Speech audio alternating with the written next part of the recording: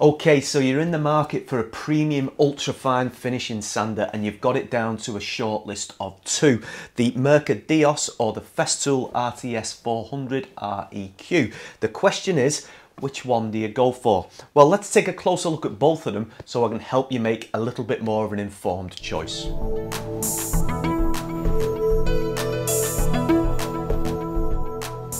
Well, hello again and welcome back to my channel. Now, let's get a bit of housekeeping out the way before we start to take a closer look. This certainly is not an unboxing and first impressions video because this has been in my possession for over 2 years and this has been with me for just over 9 months.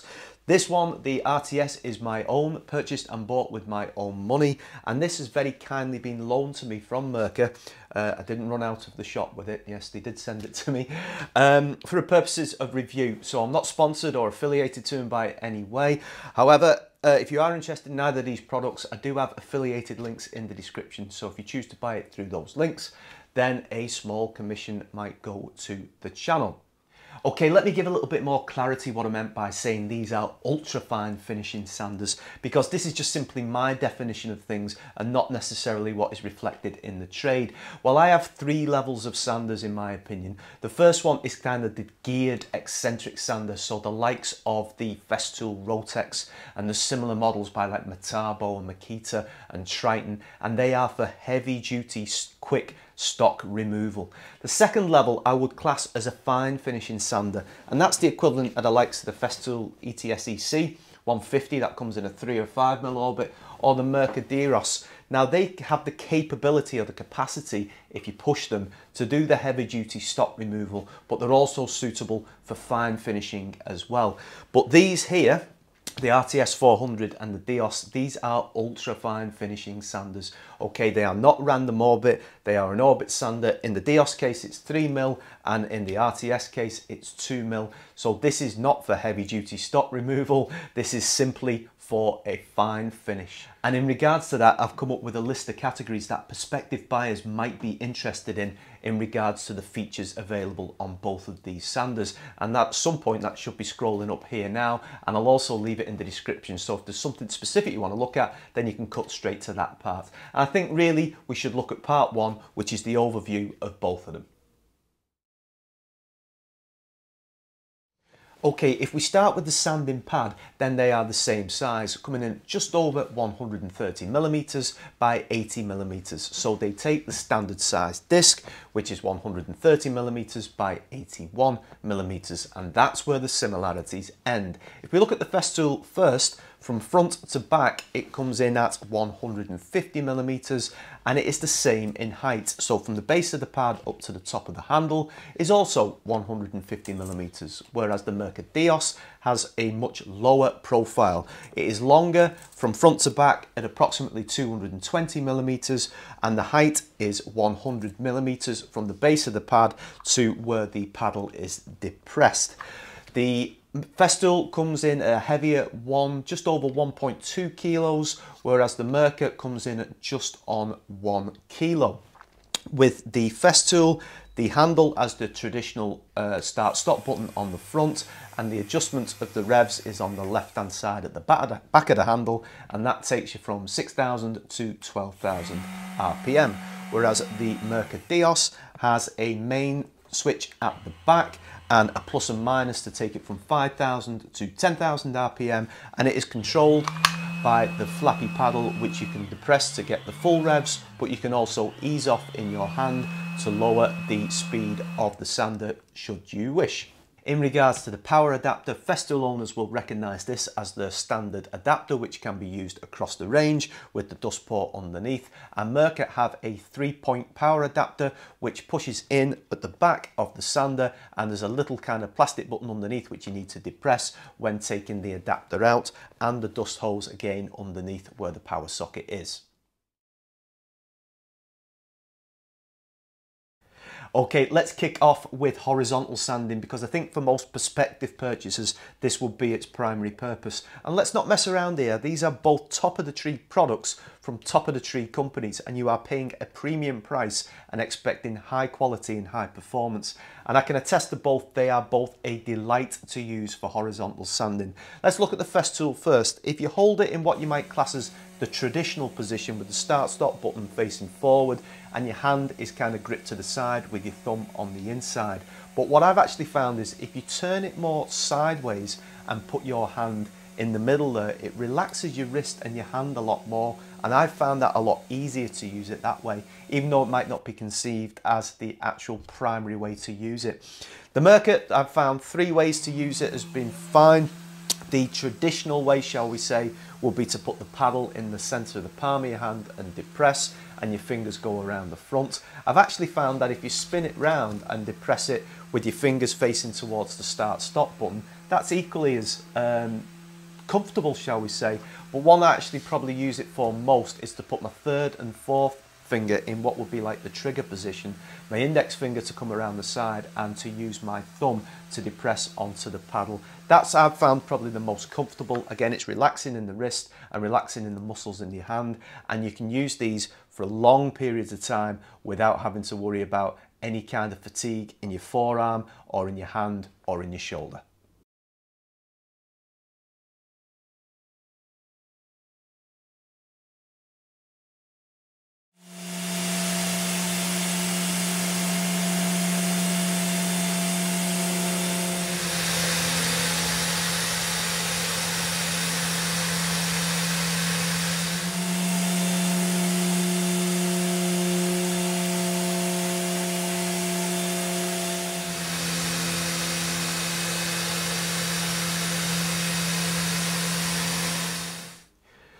Well, I suppose this section fundamentally boils down to how much vertical sanding are you planning on doing. Now, for some woodworkers that will be virtually none, because it's all in the horizontal position on top of your workbench. However, if you are sanding walls, prepping them ready for painting, or you're sanding a door down, or you're sanding a skirting board, then you might be doing quite a bit of sanding in this position. And again, there is a distinct difference between the two. Now, in my humble opinion, this one, the Deos, is far better at vertical sanding than this one, the RTS, for 2 reasons, and please allow me to explain. Firstly, that extra weight, it's over 200 grams heavier, and you don't notice it obviously when you're resting it on top of a sanding surface, but when you have to hold it in that position, you feel it, and you feel it quite quickly as well. Now, I've noticed there's a bit of a sweet spot. If you turn it to approximately 45 degrees, it takes a little bit of pressure off. But if you turn it more that way, you will relatively quickly feel it in your shoulder, or if you have it in the upright position, you will feel it quickly in your forearm. Now, obviously, you can use 2 hands to take that pressure off your arm, but that isn't an option for myself. But with the Deos, immediately as you pick it up, you feel that it's lighter, and with your hand being closer to the surface, it just feels more planted and easier to use. I know it's subjective, I know it's an opinion, but I have used these now, as I've explained, this one for 2 years, this one for 9 months, and I would certainly not consider using that in a vertical sanding at all if I've got the use of this one. Hope that's some help. Let's go on to the next bit.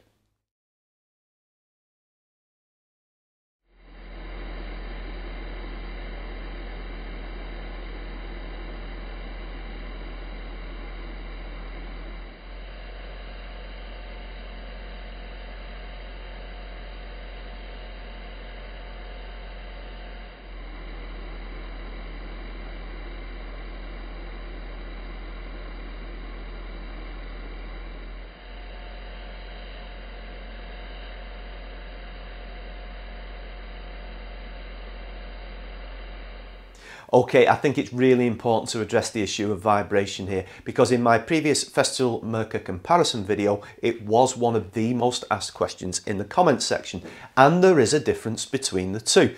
Now, when you are paying absolute top dollar for your sander, and you are with both of these, then it can often be the finest of margins that can separate the two. So here we go, and this is going to upset Festool owners. The Mirka is better anti-vibration in the handle than the Festool is. and I have spent hours deliberating on this.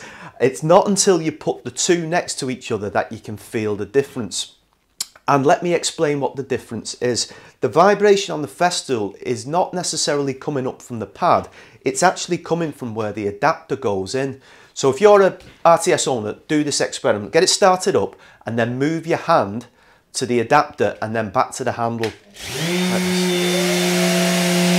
So when you move it there, you can feel a distinct vibration, and that feeds into the handle itself.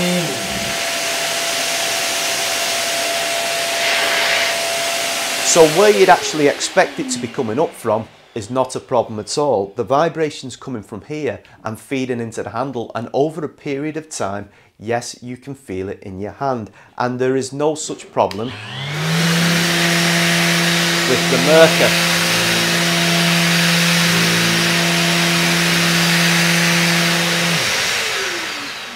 There is no vibration in the handle at all. Very, very minimal, and less than what you'd actually get from the Festool. It's nothing to do with the dust extractions, it's nothing to do with the ports going in. I've switched them all around for all different types. It's purely to do with the machine itself. Now, whether that helps you in your final choice or what you're thinking about, then it's definitely something worth considering. Okay, I want to talk a little bit about dust collection, and I'm sat down for this bit because, to be honest, in a workshop environment like this, I can't do an experiment for you because it'll have no scientific basis whatsoever. And we have to remember that the most important part of dust collection are the tiny microns that we can't even see, as opposed to the large particles that remain lying on your workbench. What I can do though is I can talk a little bit about my experiences between the two. But it's also important to remember that the tool itself is only one of a three-part component for efficient dust collection, the other being the type of sanding disc that you use and also your dust extractor. I will say though, between the two, there's nothing really to pick between the two of them, and just to say that they are both excellent at dust collection. Alright, I have noticed though with the Festool that you feel a little bit more of a vacuum power coming through the actual tool itself, and it's almost like a suction onto the actual surface that you don't get with the Mirka. So maybe that gives it a slight edge. I haven't really noticed any discernible difference between dust collection between the two, apart from the fact that they're both excellent.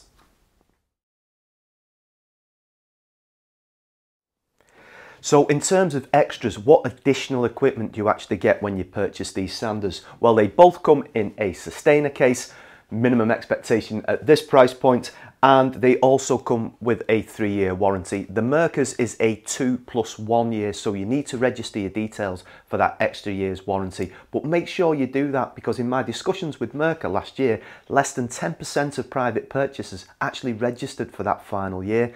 Just get online and do it. In regards to the Festool, this model is the RTS 400 REQ Plus, and in terms of extras, you kind of get this plastic bumper thing that goes around the pad to help protect the pad, and also you get a dust bag, and it did come with some Festool sanding discs as well, and obviously the power lead.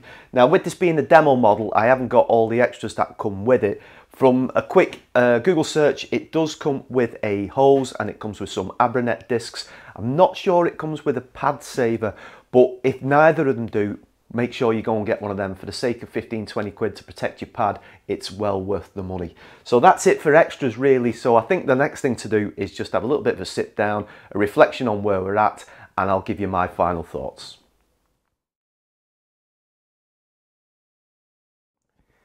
Right, so where are we at in terms of final thoughts and conclusions? Now, before I get to that, I purposefully have avoided the topic of price in terms of figures, because in my original Mirka Festool comparison video, the Deos against the ETS EC, I got into discussions in the comments section, and prices fluctuate around the globe. So in some parts of the world, Mirka is cheaper than Festool, and in other parts of the world, Festool is cheaper than Mirka. All I will say is you're paying at a premium, so you're paying right at the top end for your orbital sander. Okay, so where are we at then? Now, I've even brought the ETS into this discussion as well. These are both excellent sanders, okay? So if you purchase one or the other, you are going to be happy with them. And it all boils down to personal preference. Now, the thing I found really strange about the power tool world is when you go to purchase one of these, or you're thinking about purchasing one of these, you might not even get the chance to hold it in your hand before you buy it, and you're 90% certain that you're not going to get the chance to try it before you buy it. So what do? You end up on YouTube with listening to mugs like me giving you advice on which one you should or shouldn't go for. Now, I put a post out on Instagram saying, has anybody got either one of these and what's the thoughts on it? And there are lots of fans of the RTS, all right? My YouTube friend Peter Millard confessed to having 3 of these, and I think he actually said in one of his videos that this is his favourite sander. So again, it's the personal opinion. Where am I at? This one. Okay, now I've worked with these 2 for the last 9 months, and this has become my go-to sander. It's not just become my go-to sander between these 2, it's actually become my go-to sander between all 3 of these. Now, why is that? I just prefer using it. That's the reality of the situation. I do like the lightness. It is lighter than these 2. It's definitely, you know, from direct comparison between these, it is lighter. It feels more comfortable in my hand when I use it. There is slightly less vibration, which means using it for longer periods of time means your hand, your forearm doesn't get tired. It's the variety of the situations that I use it in as well. When I've done my video for painting the OSB wall, what did I sand the OSB down with? I sanded it with this.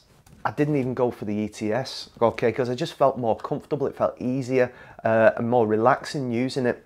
I know the flappy paddle can be a little bit of a contentious issue. I've grown to like it. I had no issues with it with the Deos, to be honest, but I found situations where I use it and I actually use it for easing off on the power. Now, if you're sanding something like sheet goods like MDF or ply, then obviously you want the kind of speed to be at a constant so it be fully depressed. But if you're sanding actual timber, which has got knots in it, say you're sanding a piece of oak, then is it nice to actually ease off on the power, and then when you get to the knot that you want to maybe depress the power and make it a little bit more powerful? Or if you're doing a wood and resin work and you want to ease off between finishing on the resin and then going onto the wood, then changing the speed without having to go and look for the switch or go for the plus and the minus. Yeah, I've been doing that, and I've been doing it more frequently the more I've got used to actually using the paddle. So it's one of those opinionated things, like everything I suppose is in the power tool world and woodworking. And I'm expecting a lot of people to come back and say the RTS is the best sander they've ever owned, and for them it will be. Where am I at overall? I'm going to be selling this to fund a purchase for one of these. I can't sell this because I still need something for kind of the more aggressive style of stock removal, and things like a Rotex or those geared sanders are two-handed machines, and I just simply can't do that. But I do like using this, you know, I go back to it. They're all great sanders, and it boils down to the finest of fine margins, which becomes personal preference, shall we say.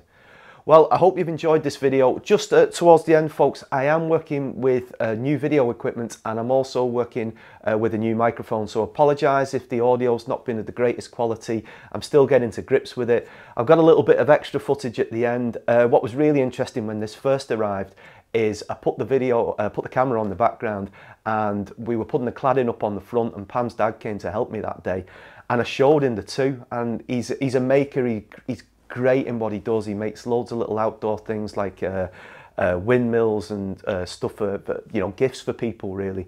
And I just put these two in his hand and said, which one do you prefer for the feel? So don't just take my word for it. Have a listen to Dave at the end as well. Maybe the odd outtake or two, because it's taken quite a bit of time to film this one. Sorry. So as ever, everyone, take care, look after yourselves, and I'll see you soon. Thanks for watching.